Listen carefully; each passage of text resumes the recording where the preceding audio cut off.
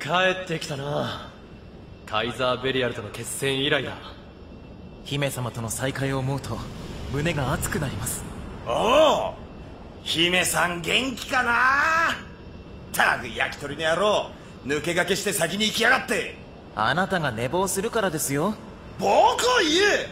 お前が身だしなみがどうのこうのって鏡ばっかり見てるからだろ。身だしなみは大事ですよ。ほら急げ、エメラナが待ってるぞ。ああ、待てよゼロ。おい、あれは何だ。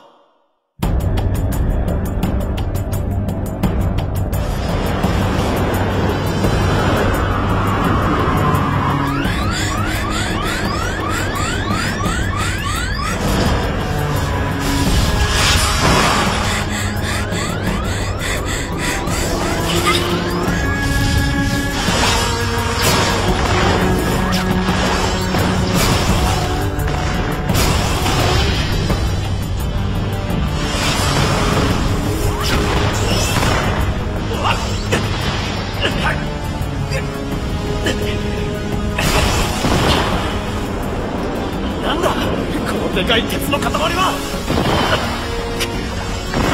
せっかくの姫様との再会だというのに。おーい、姫さんどこだ。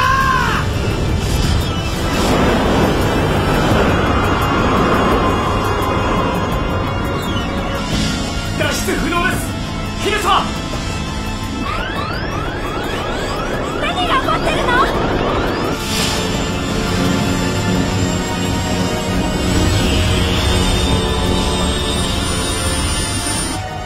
有機生命体から解放される時が来た。何？ジャボット！姫様も一緒だ。焼き鳥はどうでもいいが姫さんは完成。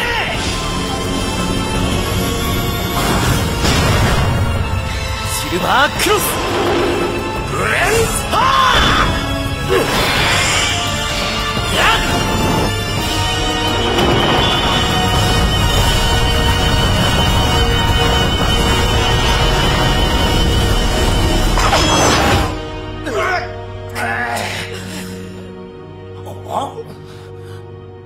なんだ。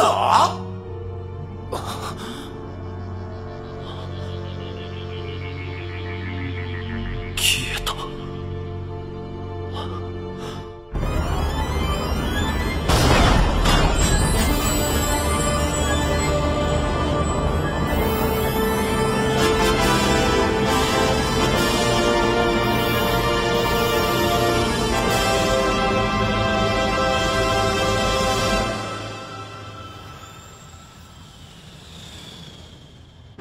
輸送船スペースペンドラゴンは年に一度のオーバーホールのため我々クルーにもしばしの休息が与えられた。惑星ブラム。人口2000万のザップ最大の開拓惑星だ。リゾート施設が豊富でな、クルーたちは休暇でよく利用している。俺は宇宙を飛び回ってる方がいいんだが。そういうな、クマルたちが待ってるぞ。了解。ブラムにはな、それは綺麗な海があってな。海か。楽しいぞきっと。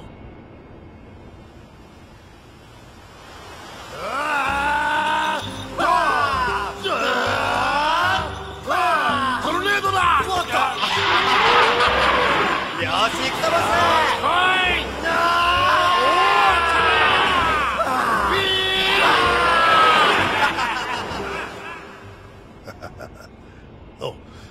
レイ、行くぞ。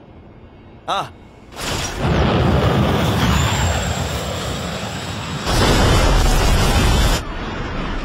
重力以上だ。重力以上？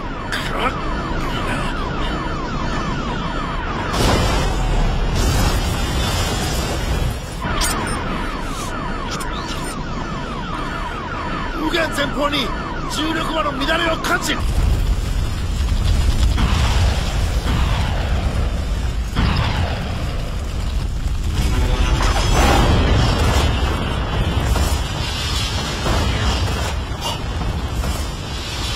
なんだ？あの巨大な物体は。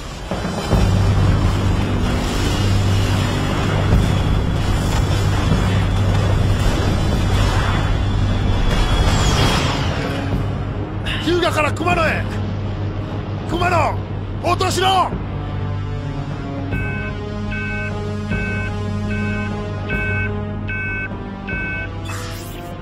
はい、こちら常夏の魔法使い熊野です。ボス、もう2人待ってるんですから早く来てくださいよ。緊急事態だ。今からデータを送る。緊急事態？大至急分析しろ。了解。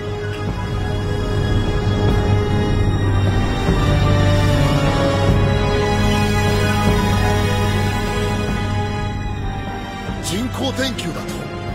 ええ、仮説上の人工天球とはスケールが違いますが、データを見る限り物体の内部は空洞になっていて、居住かおそらく殻の内側にあるはずです。相手から応答は？何度か交信を試みたが。問題は天球のコースです。このままだと天球は約2時間後に惑星ブラムと衝突します。衝突？間違いないのか？ええ。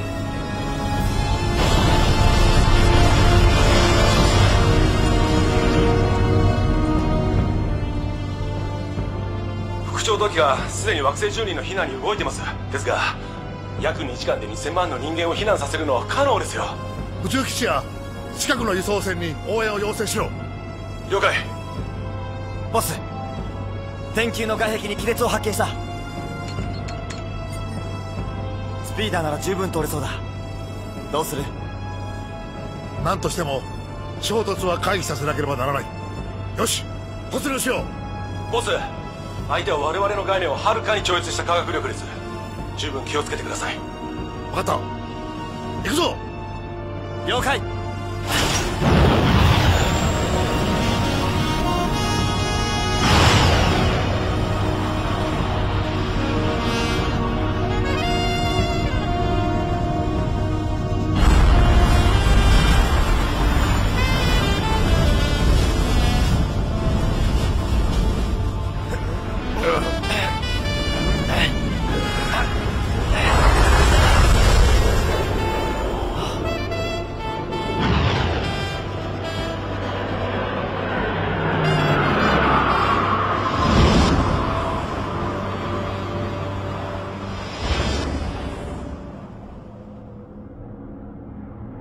熊野の言った通りだ。人工太陽を中心に地表には市街地のようなものが見える。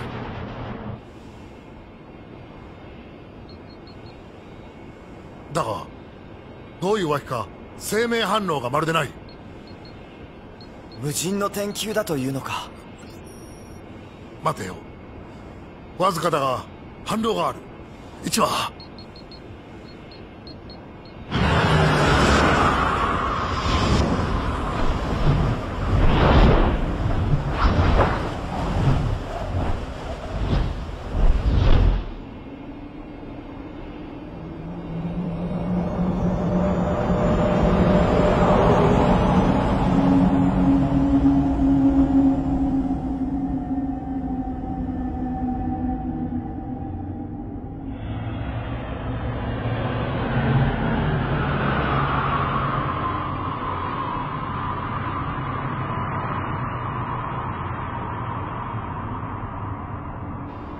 見たこともない船だ。ボス、人がいる。女の子、何か叫んでる。なんだ。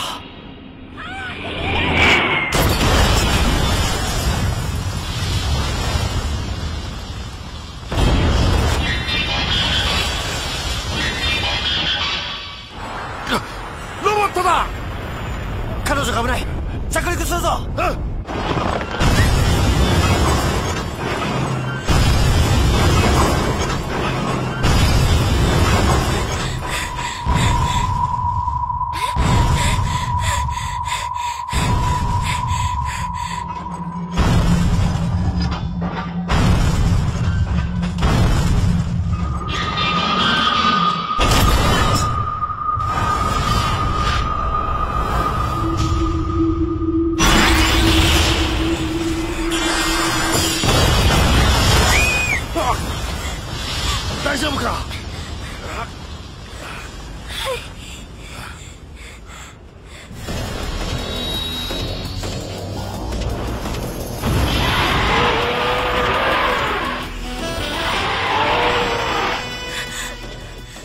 心配ない。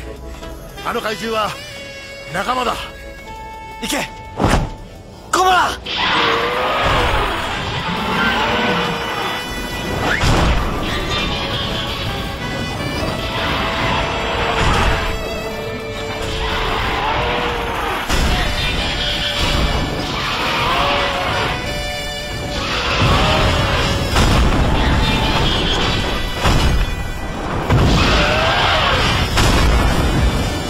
超振動波だ。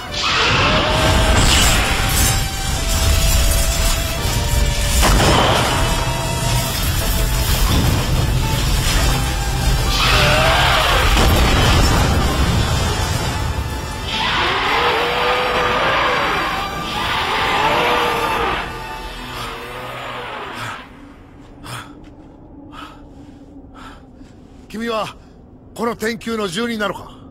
天球？早くコースを変更しないと惑星が一つ壊滅してしまう。あなたたちは？私は日向博士、輸送船ペンドラゴンの船長だ。奴は？俺の名はレイ。エメラナです。私の船が重力異常に巻き込まれて気づいたらここに。そうだったのか。もう6日になります。ここの時間で。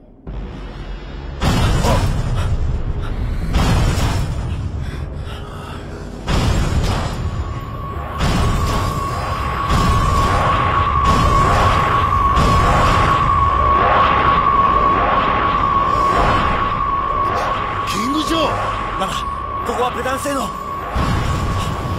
もう一体。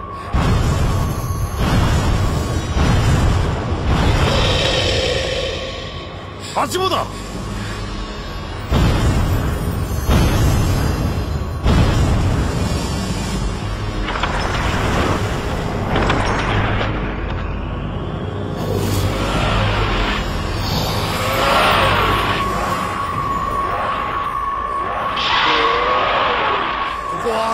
ロボットたちの巣窟か。ゴモラ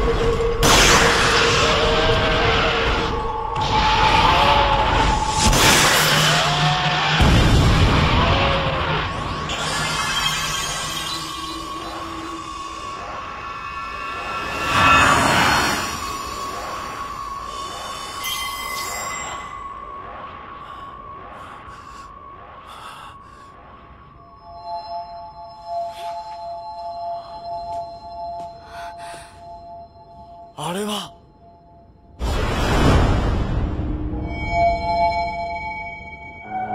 有機生命体を抹殺せよ。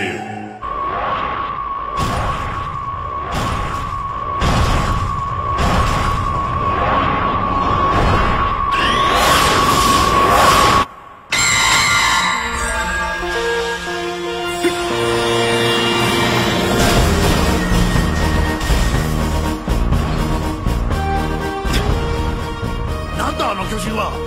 いらないと。姫様、よくぞご無事で。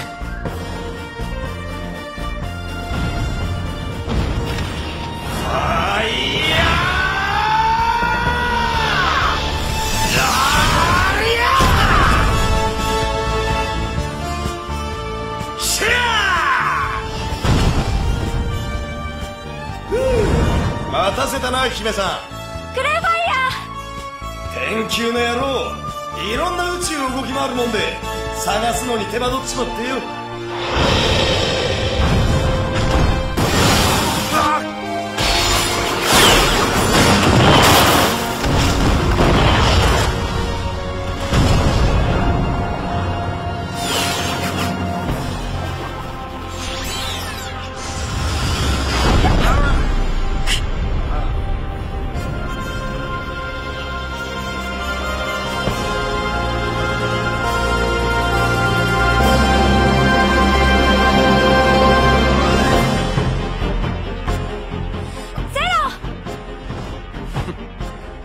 はるばる宇宙を飛び越えてきたんだぜ。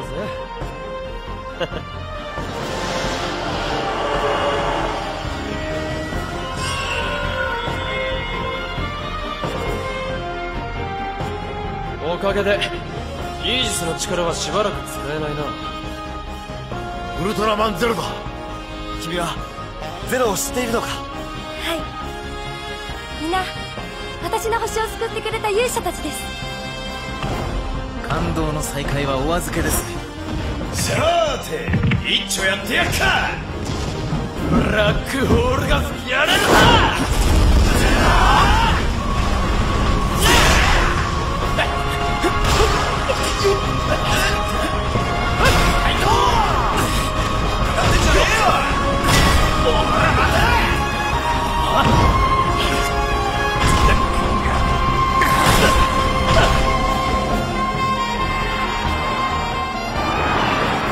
ジャンキラー。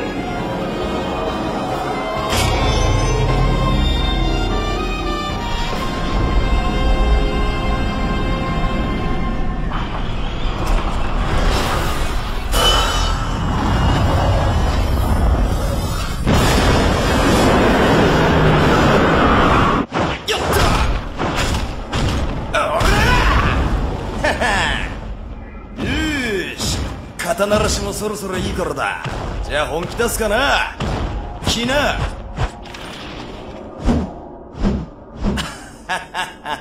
そうくるか。俺はな、真似されんのが嫌いなんだよ。あらいっていっていっててめえマジどこ蹴ってんだあんやろ。ファイヤーにほら待て。行くぞ。1、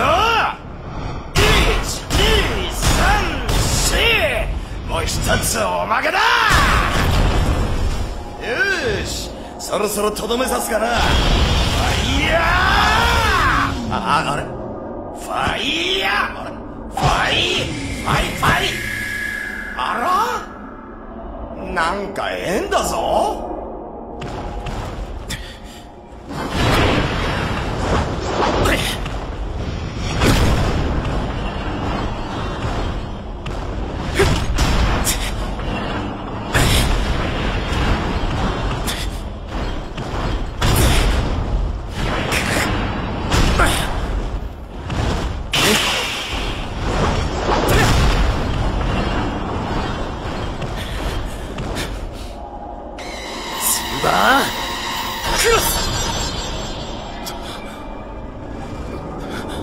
体から力が抜けていくようです。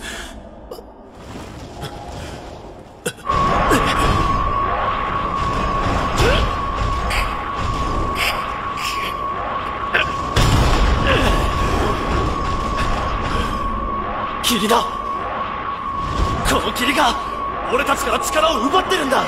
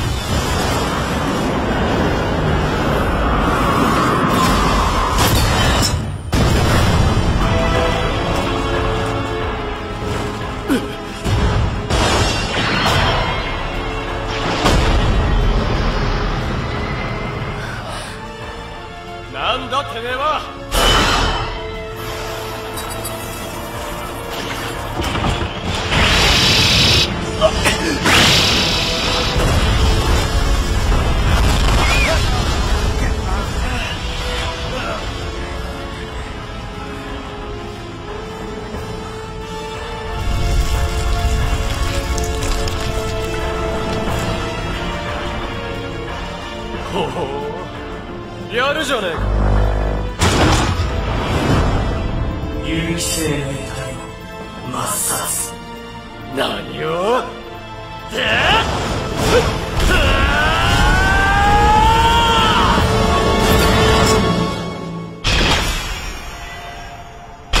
何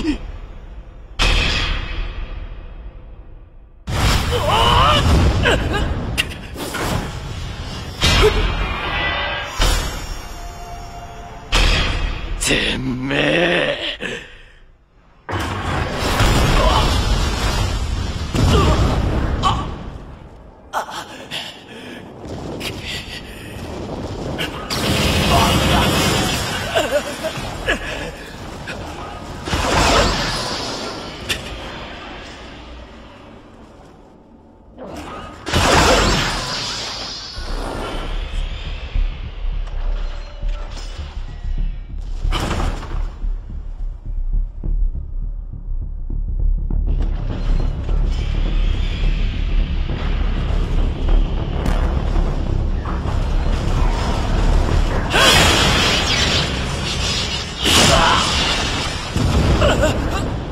なんて野郎だ。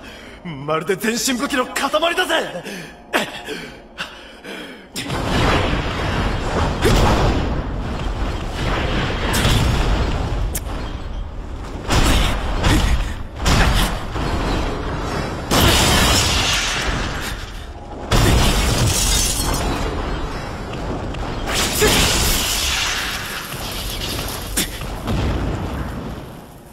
動きが鈍いですね。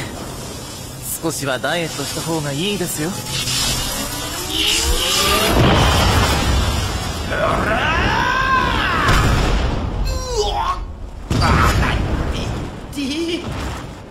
くそ、霧の仕業とはいえ、こんな奴に手こずるようじゃグレン様の名が伝わるぜ。よし、立て。おら、やった。決まった。よし、じゃあ皆さんお待ちかねのあれ行ってみっか。こいつは来るぜ、レッドライバー。相手が悪かったな。ヤッホー。あれなんだよ、決まんねえな。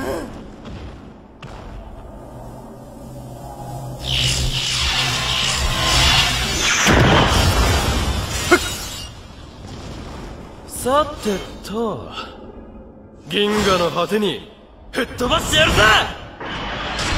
やっ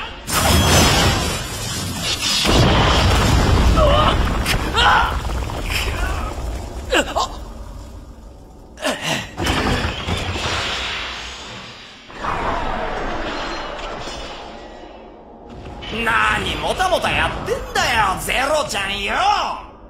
手伝いましょうか。よーし。余計なお世話だ。お前ら手出しするな。いや、何言ってんだよ。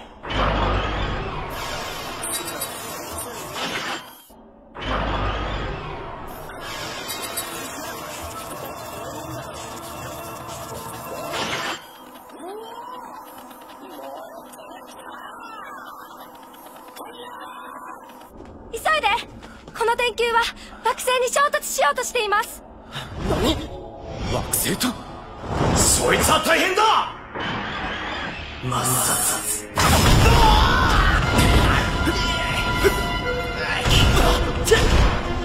やろ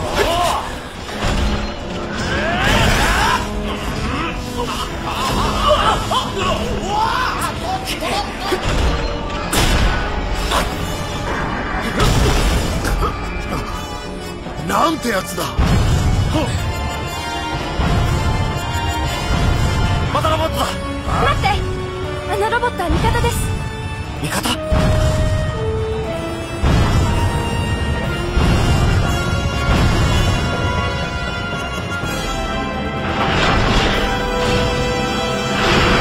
危ない。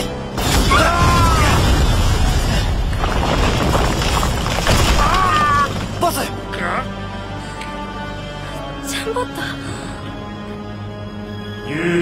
命体抹殺。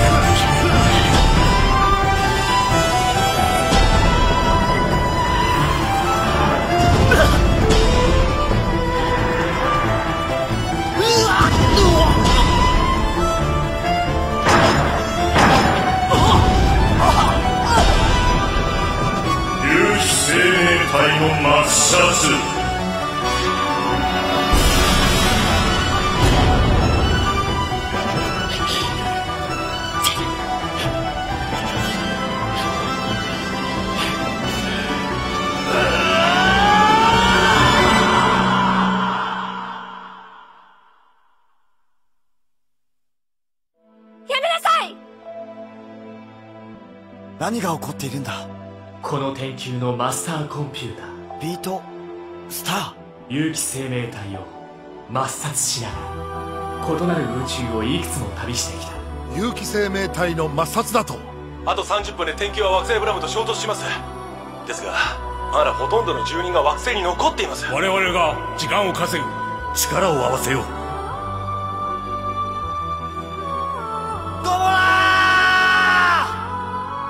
奴はあらゆる宇宙のロボットから武器と特性を融合し宇宙最強のロボットを完成させた。あのロボットには心が。心とは何だ。心ってのはな、命の雄たけびだ。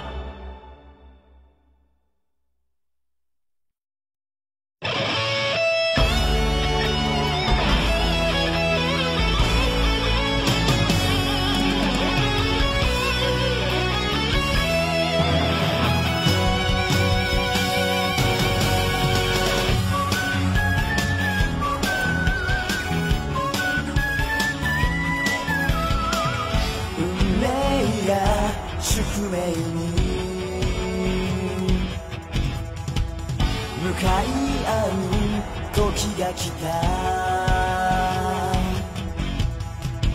ここからは光を背負って暗闇へ